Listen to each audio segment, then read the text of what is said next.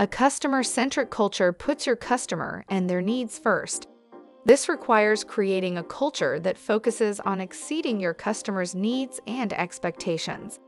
Companies who have a customer-centric approach are found to be 60% more profitable than those who don't. By focusing on the customer and making them feel important, you can create a loyal customer.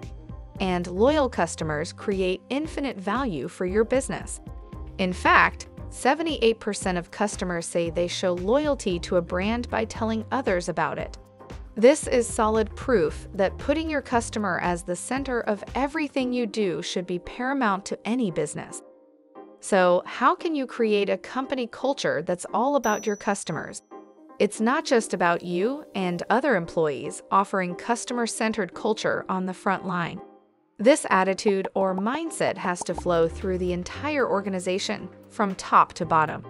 Everyone in your organization needs to embrace the idea that the customer's best interests always come first. It should be the organization's mission statement and vision. So, what can you do to start creating a customer-centric culture? This course will help you understand the importance of a customer-centered culture in your organization, and how a customer-centric culture will increase your business outcomes.